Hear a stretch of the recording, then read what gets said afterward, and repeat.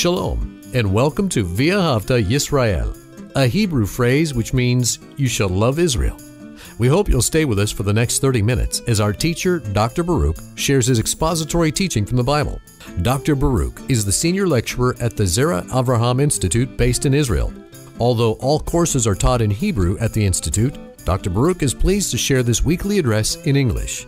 To find out more about our work in Israel, please visit us on the web at LoveIsrael.org. That's one word, LoveIsrael.org. Now, here's Baruch with today's lesson. You and I are called to live a victorious life. We need to be people that take our resources and invest them in the locations and for the purposes that are according to your truth.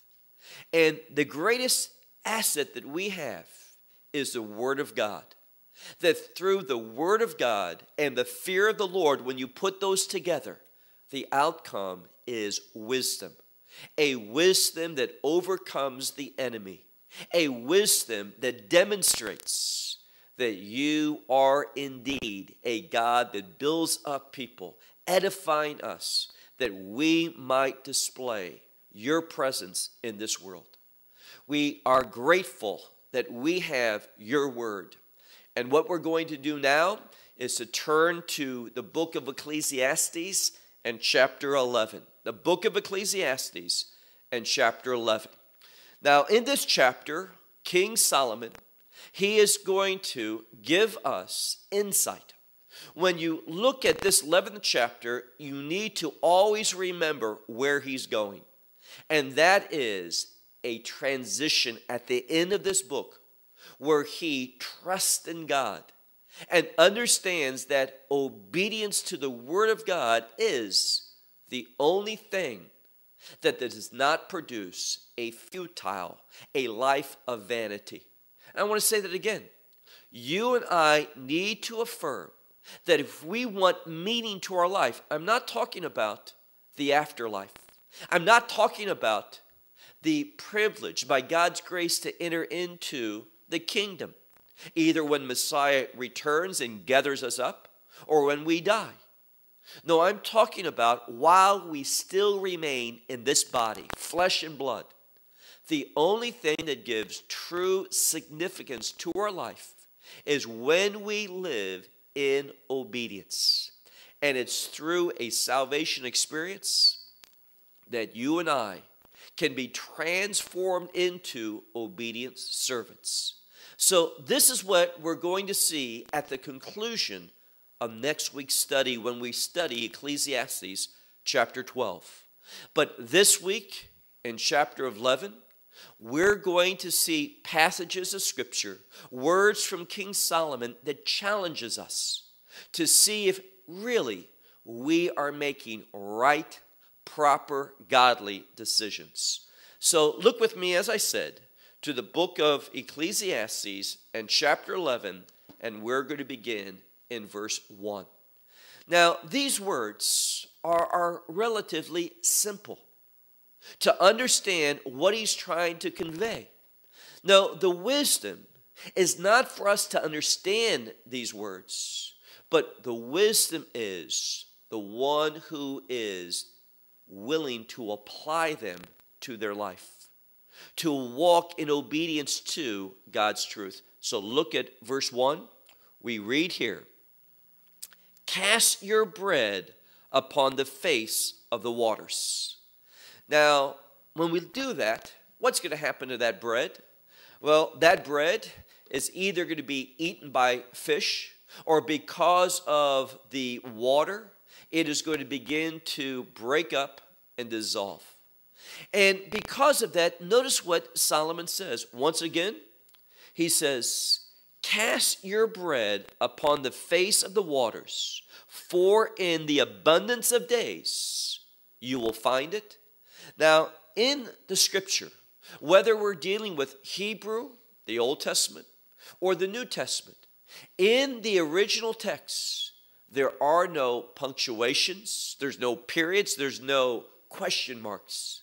But this verse because of other grammatical indicators, it should be understood as a question. And it's a simple one. If someone casts their bread upon the waters, after many days, are they going to find it? And the answer is no. So the question is this: when we look at the word bread in the Bible, bread is synonymous not just with food in general, but more often than not, bread, which has a very special status in Judaism. If you visit Israel and you go by someone's home or go by where the garbage is taken in place, you'll see bread on fences. You'll see bread at different places, because according to Jewish tradition, it is forbidden to handle bread in a disrespectful way, to just throw it into the garbage. Because bread, biblically, relates oftentimes to life. And therefore, we need to treat life with special attention. That we need to give it dignity. And how do we do that? Through the commandments. So King Solomon is asking a question. The question is, if we put our life in some place where it's going to dissolve, where it's going to be consumed, if we take our life, meaning our resources and what we have, and we place it in the wrong location, are we going to find much of our life left over after much time? And of course the answer is no. So it bids a question. And that question is, what are you doing with your life? With the resources that you have? Are you investing them in a way that is going to be after many days? And many scholars see that term, after many days, speaking about at the end of the age. In the end of the age, are you going to find your life? Now let me give you a very important scripture. We read in the New Covenant that our life, if you are a believer, that your life is hidden in Messiah. And it's only when Messiah comes back at the end of the age, when he is manifested, then our life will be manifested with him. So if you have not cast your bread upon Messiah, if you have not placed your life in his life, then what's going to happen at the end of the age? Well, you're not going to have much to show for the kingdom transition. You are not doing the things that is going to secure you a blessed kingdom experience. Here's the problem. Many people believe, well, because I've accepted the gospel, I'm going to be in the kingdom. That is a true statement. Everyone, not based upon anything we have done, but only based upon what Messiah has done. His death on that cross, his shedding of his blood, because of his sufficiency, his work of redemption, it is perfectly, absolutely sufficient to save. Because of that, everyone who receives the gospel by faith will be in the kingdom of God. But don't think that settles everything. Because remember what Messiah said. He speaks in that Sermon on the Mount, and he says, there's going to be those who are great in the kingdom of God, and those who are going to be least in the kingdom of God. And we should strive to be those who are great, those who, let me put it another way, those whom God is well pleased with. You don't want to come into the kingdom of God. See, what does the scripture say? Messiah, he speaks about Sodom and Gomorrah. We are going to, in a little over a week, we are going to talk about in another study, our study of the book of Genesis. When we look at Genesis chapter 19 and part 2, we're going to see the destruction of Sodom and Gomorrah.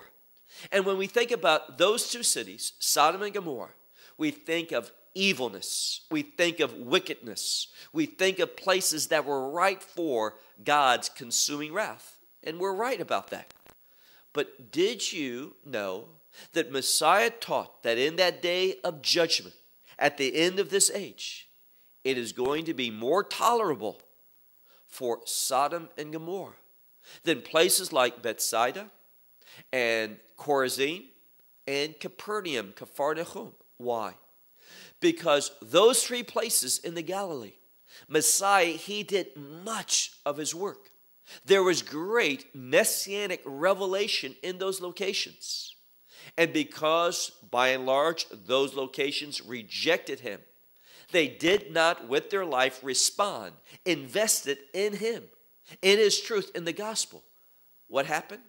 Well, he says, it is going to be better, more tolerable for Sodom and Gomorrah than those places.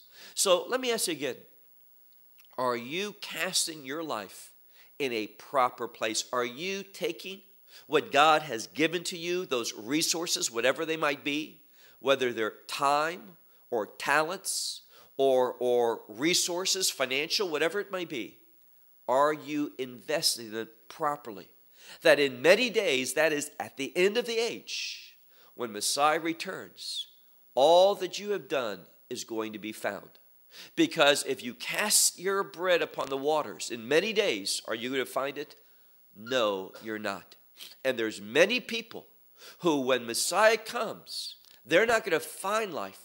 They are going to be grieved because they have wasted a life. So let me ask you a question. Are you wasting time?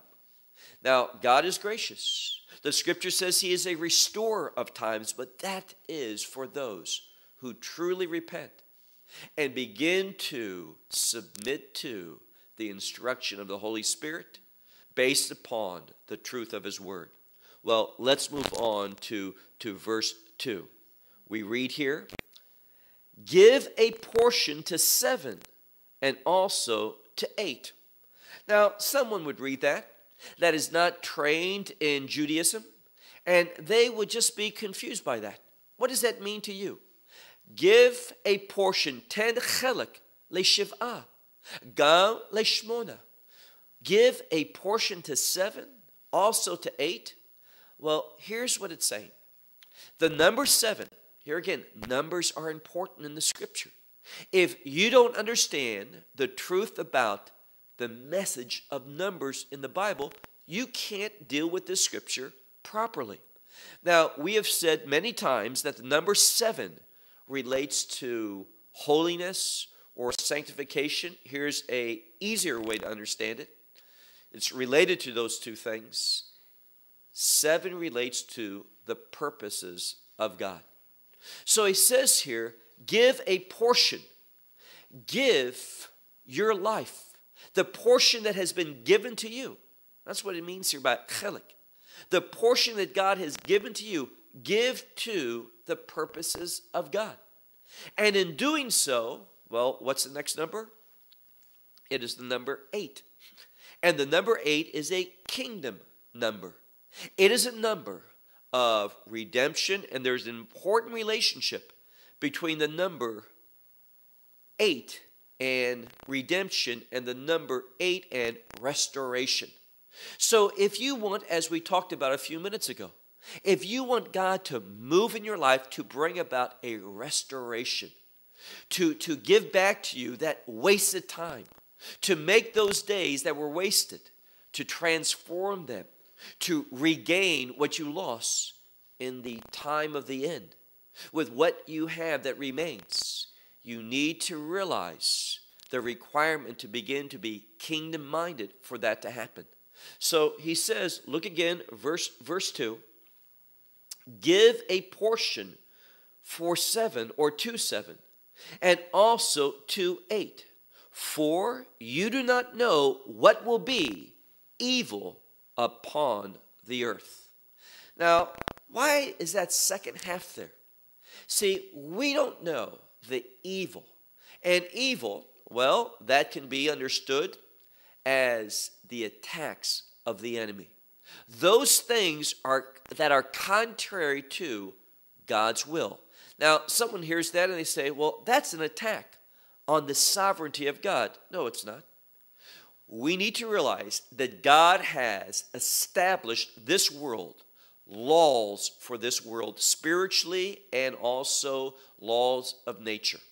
Now, remember what we talked about when we began this time of worship, when we turned to Psalm 24.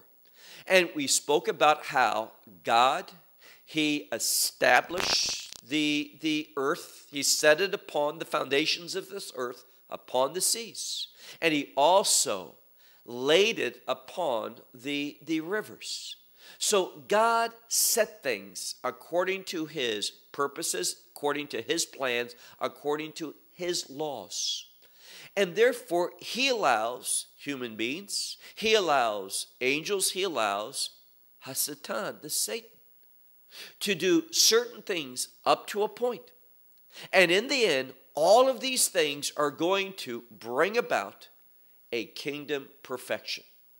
But those things that were done in disobedience, even though God is free to use them, he is free to get glory from them, that does not mean those who do them are acting in obedience and that they're going to be rewarded for those things. Just because this wonderful, perfect, sovereign, omnipotent God can take whatever and turn it to good, it does not mean that person who did whatever is wrong, whatever is sinful, that they are going to be, because God turns it into good, that they're going to be rewarded. That is outlandish. No, they're going to be judged. So what the scripture is saying, go back to the second half of verse 2. What we read here is this. Verse 2, part 2. For you do not know what will be the evil upon the earth. So because you don't know what the attacks of the enemy is, you better beware in the midst of God's will. There is, and write this down, learn this principle, there is safety in obedience. There is protection when we are in the midst of God's will, when we're living a kingdom life. And that's what that first part of this verse spoke to.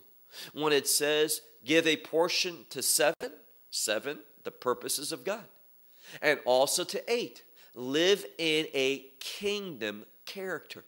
And if so, it prepares us for the future. We don't know what that future is going to be. We don't know the attacks of the enemy, the obstacles that we're going to encounter. But if we prepare properly by investing our life in the things of the purposes of God, the will of God, and in the kingdom of God, God knows what evil's going to be. And he can direct our paths, he can protect us, and he will cause us to be, and I love this expression, I say it often, he will cause us to be more than overcomers. Look now to verse 3. Now, if the clouds, they be filled with rain upon the earth, they will empty it out. Now, that's just logical. You say, now, is it really required a person like King Solomon, this wise individual, to make a statement like that? If the clouds are full of rain, it's going to empty it out. When the clouds do so, it's going to fall to the earth. That's true. It also says, it gets better and it gets clearer. We also read, and if a tree should fall in the south or in the north, in the place that it falls, the tree, there it will be. You go, well, that's obvious. Well, what's the purpose of these statements? Well, rain is seen biblically as a blessing. And God is going to move in this world to bless. The question is, are we going to be where the blessing falls? Or, now a tree falling, that is seen in the Hebrew mind as a curse. So this verse that we're looking at speaks of blessing and curse. And in the place that God curses, the curse is going to be. In the place that God blesses, the blessing is going to be. So what is our response? To ask God to bless us, ask God to protect us from the curse? Well, that's not what this Word of God is instructing us. What the Word of God is instructing us is to be wise enough to go to where the blessings are falling and to move away from where the curses are. We need to have our life redirected. We need to be positioned by the illumination of the Holy Spirit where we need to be blessed. So there's going to be blessing. There's going to be cursing.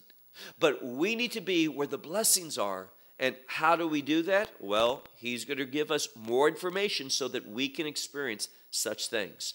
Look now to verse 4. It says, keeper of the wind. Now, this is the word ruach, and we're going to come across it a couple times.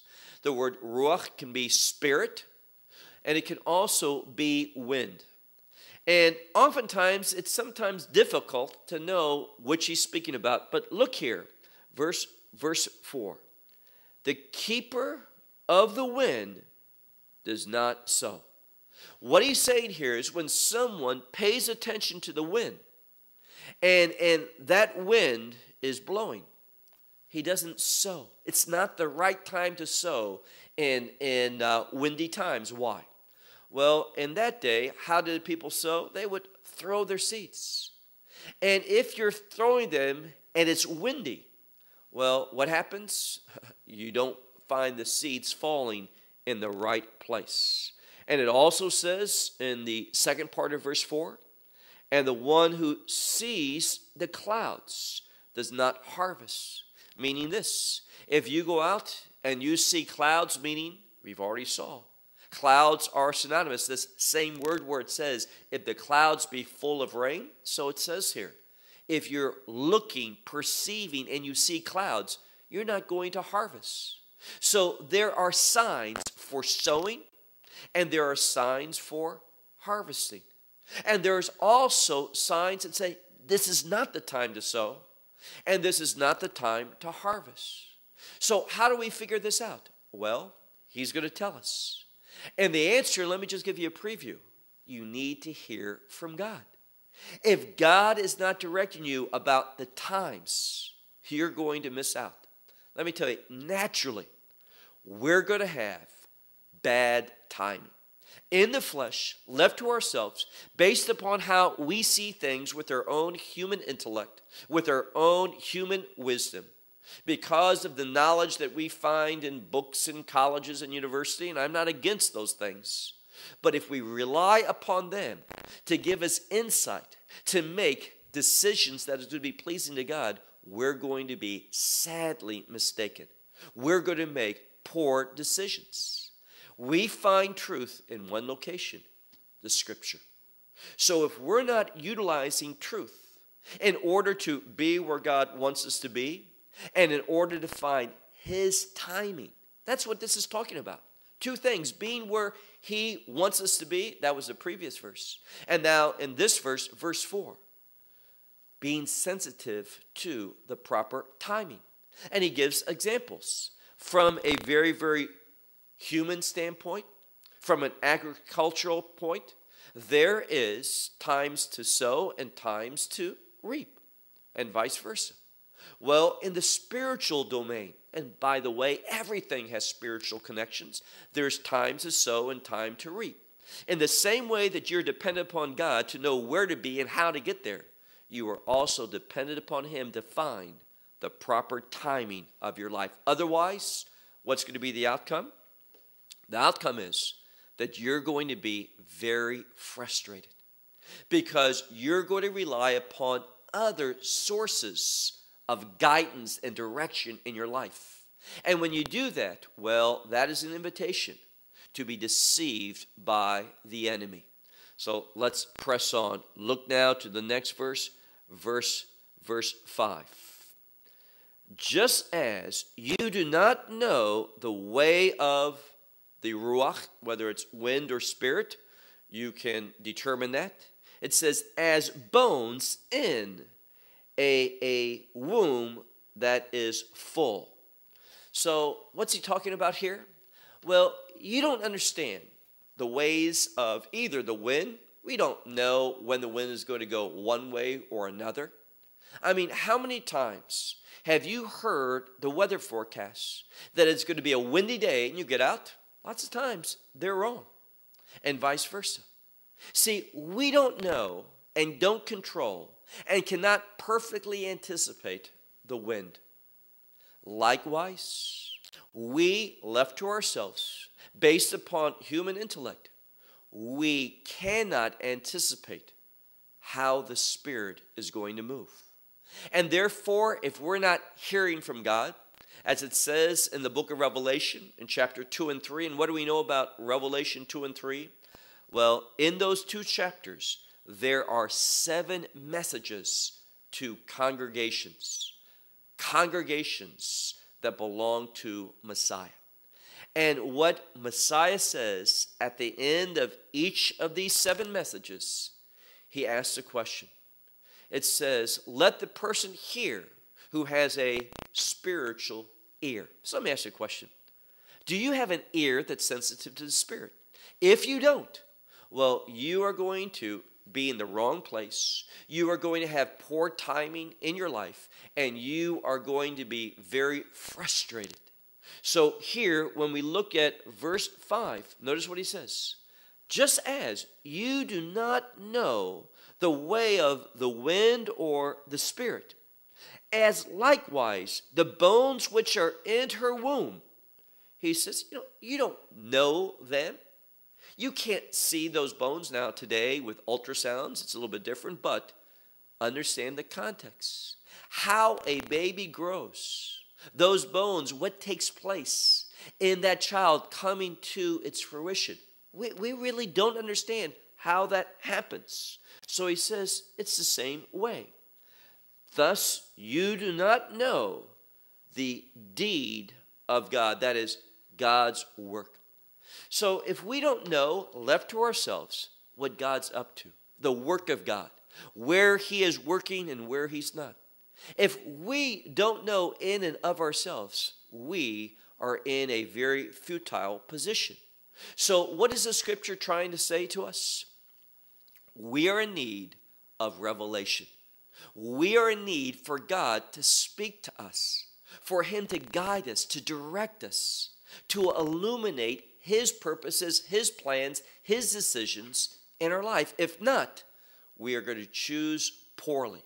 And that's why so many people are frustrated with life. So many people give up, and they pursue things that are deceptions. They pursue things which are counterfeits.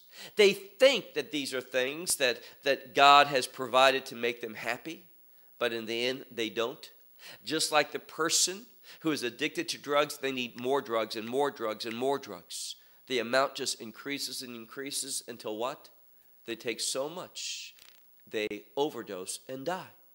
And look at the epidemic today of what type of drugs? Opioids. I never heard that word until about 4 or 5 months ago. And these drugs are by and large, if I'm right, I believe they are painkillers. And I think that says so much, that people are addicted to painkillers. Not because, we're not dealing with this epidemic because there is so much physical pain that people are suffering. No. People, I think it is a sign. People are addicted to these drugs because they are hurting. They are hurting spiritually. And they take these things and they don't solve the problem, they just deaden it. They mask the problem. That's what Satan does. He's a counterfeit. He tries to cover that problem, but he does not deal with the problem. Well, what we see in the book of Ecclesiastes, especially next week at the end, is how we can find the real solution, how we can find that guidance, that direction in our life. And it comes from a person who has been saved by God's grace and who allows that grace to mature him and mature her to walk in obedience. There is a connection between the grace of God and living an obedient life to kingdom truth. So look again at our scripture. It says here, thusly you do not know the work or the deeds of God, which he will do everything. Now, what does it mean here that he will do everything? Well, once again, if we rely upon the sages of old, when it speaks about everything. Speaking about the kingdom of God. What's in the kingdom? Every good and perfect gift. Now, where do we see the biblical rationale for that? Well, in the book of James, where it says every good and perfect gift comes down from heaven. And there is biblically a connection between heaven and the kingdom. Many times in the New Kingdom, or the New Testament, we talk about the kingdom of heaven. So if we're going to be experiencing the fullness of life, it is through the work of God. That his work is done in our life, and here's the key. Not just that he goes to work in our life, but the key is that he goes to work through our life, accomplishing his will. What does that mean? That we understand that we are his vessels in order that he might accomplish things through us. And when we rejoice and when we submit to that and desire that, things are going to be radically different in our life. Well, let's go now to verse 6. In the morning you sow your seed, and in the evening do not let your hand rest. Now, what does it mean, don't let your hand rest? It means don't stop. Keep going. Now, in the scripture, we see something. In the daylight is a time for, and we see this so often in the rabbinical literature. If you look, for example, at the Shulchan Aruch, it talks about mixing studying with work. And when do we do the work? In the daytime. And when do we do the studying? Well, we do so at night with the candle, under candlelight. So we're talking about two things that we're supposed to do. Work physically. That is what we call in Hebrew parnassah. Working in order to support yourself. Labor, in other words. Now, there's different types of labor. Some work physically with their body. Others work with their minds. Some do so with their mouth, whatever. But it's labor. And then there's that study. And the Shulchan Aruch says, also Pirkei Avot, to be more specifically, says that it is wise to mix these two things together. Why? Well, notice what the scripture reveals to us about them. Verse 6. In the morning, sow your seed. And in the evening, don't take your hand away, meaning don't take your hand away from the book. Why? Because you do not know which of these is going to be prosperous, which is going to produce something. And therefore it says both of them are necessary. Sometimes it's that physical labor that God accepts and he turns into a blessing. Sometimes it's the study of his word, being faithful, committed to learn biblical truth, that God uses that in order to bless you. You don't know which one that he's going to use in order to make prosperous. Since two of them, or both of them, ve'im sheneim, and the word im, oftentimes, many Bibles will translate that if, but it is just legitimate, depending upon the context, to translate the word im in Hebrew, aleph mem, mem sofit, to translate it since. Since both of them are at one. And what are they? Tovim. Both of them are good. So we need to have a balance in our life between study and work. Oftentimes, God teaches us spiritual truth through work, through labor. And oftentimes, through the study of God's word, we learn principles of business, of workmanship. So both of them are as one. They both produce good things. Now, verse 7. Matoch haor. The word matoch is the word sweet. Now, sweet can also be understood as pleasant. So, sweet or pleasant is a light, and good for the eyes is to see the sun. Now, what's he talking about here? Well, the seeing the sun, daylight, This is a time of opportunity. What does Messiah say? He says, as long as I'm in the world, Yeshua says, you can do work, the daylight. But there's coming a time when night is coming and no one is going to be able to work. So here, when he says in verse 7, please look once more. Sweet is the light and good for the eyes is to see the sun. So it's talking here about good is when there's opportunities. So the question is, are we taking advantage of those opportunities? Are we utilizing the time that God has given to us to serve him? Why? Well, notice what else is said. Move now to verse 8. For if the years are many that a man will live, and all of them he will rejoice. So he's giving a situation. Look again. For if the years are many that a man will live, and in them he rejoiced. Bekulam, and in all of them, really is a better way to translate it. And if all the years he rejoices, it says, but he will remember the days of darkness. Isn't that true? I mean, we can have years when we look at that year and say, you know what? That was a good year.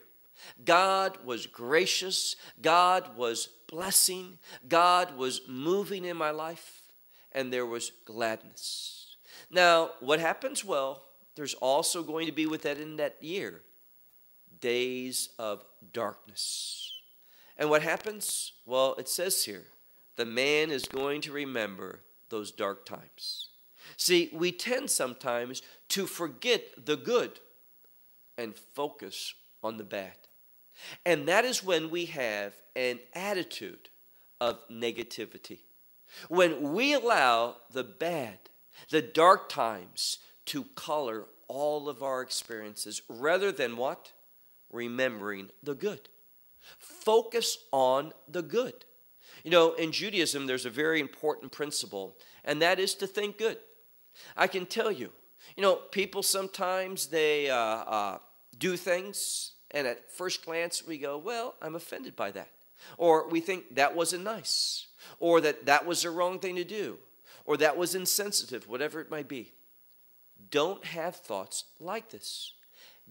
Always be quick in your mind to give the benefit of the doubt. And when you do so, when you extend that, you know what it's going to do? It is going to turn you more into a positive person. If someone's late, and I bet he didn't go out from his home in time. I bet he thinks I wasn't important enough to get there on time. He waited to the last minute and all. And that's because he doesn't respect me, he doesn't like me, he doesn't trust me, he doesn't think, whatever. What are you doing? You're sowing negativity about yourself in the situation. So think positive thoughts. Maybe God redirected his way. Maybe there was something else that happened. Don't focus on the why. Take advantage of that time. See, oftentimes people get so caught up in negativity. When opportunities arise, they don't see them because they're focusing on the wrong thing. So this scripture is very important. Read further on, verse 8. For if many years a man will live, and in all of them he rejoices, but he will remember the days of darkness. For many they will be, for all will come to what? Hevel, or futility. Now, that's that word that we see so frequently in the book of Kohelet, the book of Ecclesiastes, Hevel. And it means that which is futile, that which is vain. And what is he talking about here? Well, you have to understand the context and how the words work with one another. See, when we rejoice in the good times, you know what that is? Praising God. Let me ask you, when someone praises God, focusing on the good things and giving God gratitude for them, is that going to have a good outcome, bring good results, or negative results? I think you know the answer to that. And likewise, when we focus in on the negativity, the difficult times, the hard times, the dark times, when we allow them, and remember the balancing, years of gladness, days of darkness. Well, God's pretty good. And what we find here is this. Notice what he says at the end. He says, all of this will come to nothing. What's he speaking about? Well, he's speaking about those dark times. If we rejoice with God, if we give him gratitude, if we thank him and praise him, adore him, and speak of his majesty, if we focus in on thanking him for the good things, all those negative things, those dark times, they are going to come to what? They are going to be absolutely futile against us. Now, futility, where does it come from? You know who plants that? The enemy does. Satan does. Satan loves to see people fret, worry, get downcast, be dejected, be full of despair. Why? Because when you are in that mindset, all your thoughts are to yourself. And when you are thinking of yourself, you know what you're doing? You are waving an invitation for the enemy to come in and increase the sorrow, the sadness, the disappointment, the despairs, the defeat. But when you, see, everything that Satan is about is to stop you from worshiping God, because he knows the power of praise. Let me ask you a question. What was Satan's job in the kingdom of heaven? And the answer is, he was in charge of praising God. He knew about the power of praise. And because he is an individual, what's his name? Hasatan. What does that mean? It means the adversary, or it's about adversity. The adversary brings adversity into your life. How does he do that? Well, he became this Hasatan because he ceased to praise God. And what is he about? That same thing. Turning you into people that are negative, turning you into people that stop praising and thanking God. Look for the good things. Believe the best about people. Because in doing so, you may be sowing seeds of change into their life. So many people feel that their life, well, they feel that no one respects them, no one cares about them, everyone is just going their way, and they're just an obstacle to the desires of other people. People are all focusing on self. And when you live differently, when you practice the spirit of the Torah, I like that phrase. When you practice the spirit of the Torah, what is the spirit of the Torah? V'ahavta l'reacha kamocha. Love your neighbor as yourself. And when you love your neighbor, and they sense that love, that commitment, you investing in them, you speaking transformation into their life, you know what? Transformation is going to come about. So we read here, don't let these seeds of adversity blossom, thrive, grow, and be fruitful in your life. No, realize that when you praise God, all those things, all those attacks and seeds of the enemy are going to come to futility. That's what he says. Well, look now at verse 9. Be glad, young man, in your childhood. Now, we're going to talk about the word youth in a second. But this is the word yadutecha, which comes derived from the word child. So he says, young man, rejoice in your childhood, and let him do good. Let your heart do good in the days of your youth. Now, the word here that's so important is the word heart. I say frequently, what does someone do with their heart? They think. So we need to remember what this phrase begins with. It says, V'tivcha libecha b'mei bechurotecha. Now, it begins with, let this one do good.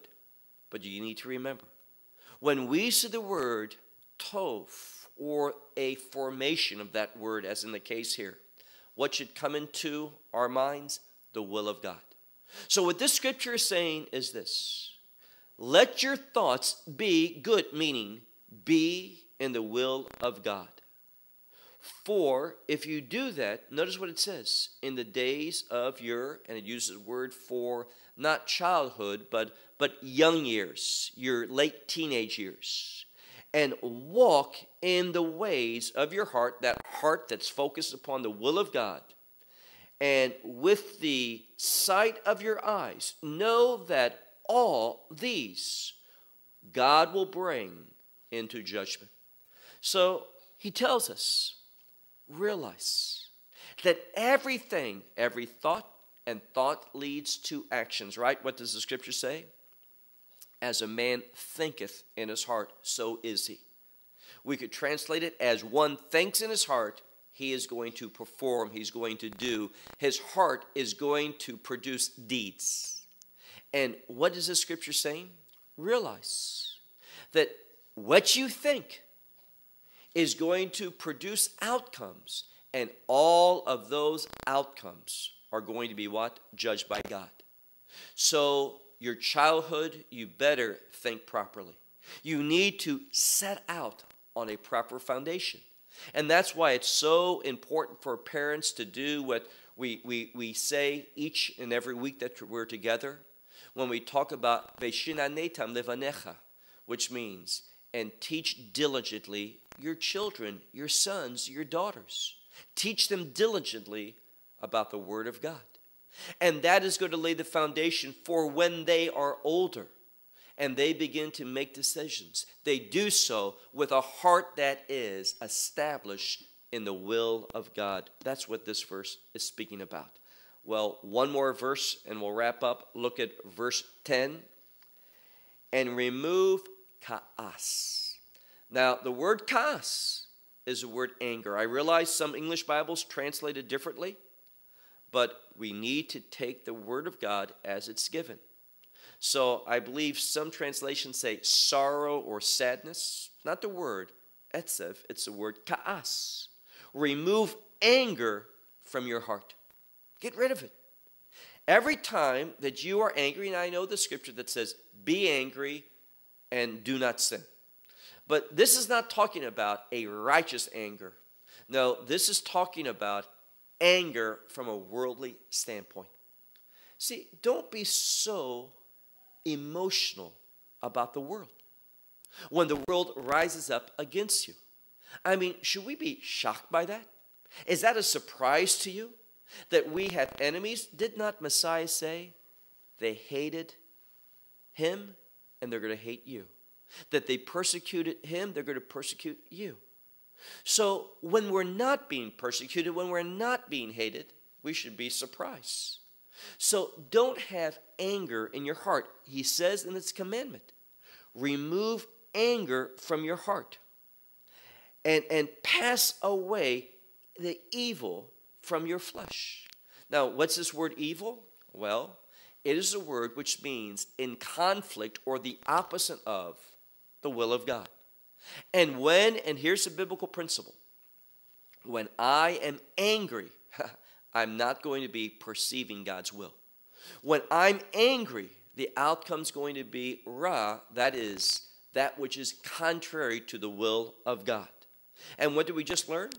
We learned in the previous verse that he's going to bring every action that we do under his judgment. So once again, a commandment. Look at verse 10, our last verse. Remove anger from your heart and cause to pass from your flesh evil. For the childhood and the youth is all what? All hevel. Now, we just said they are foundational. Yes, they are. But you know what this scripture is speaking about? Finishing well. See, you can be a good little boy, a good little girl. You can stay out of trouble when you're young in those teenager years. But you know what's really important? What does Paul say? Paul says, the race is not won simply by having a good start. No, it's the finish that counts. So let me speak to those who are maybe a little bit older than I am. Now, we don't know how much time that we have left. Not too long ago, I checked the newspaper of the town that I went to high school with. And what do I check? The obituaries. And what's happening is I'm seeing more and more people dying close to my age, a little bit younger, a little bit older. So no one knows how much time that a person has. But in just talking in generalities, speaking to those who are older, do you realize what this scripture and this chapter ends with is an admonition? That is a very serious warning that you need to finish well. I mean, if only you have one day left and it's tomorrow, live it for God. Better yet, if you have two, live both of them for God. If you have a month, a year, whatever, live it in obedience. Let me tell you, I'm going to make you a promise. When you live your life for God in submissiveness to the leadership, the guidance of the Holy Spirit, in order to manifest your Savior, your Lord, Messiah Yeshua, there's not going to be one day that you live for Him that you're going to regret when you step into the kingdom of God.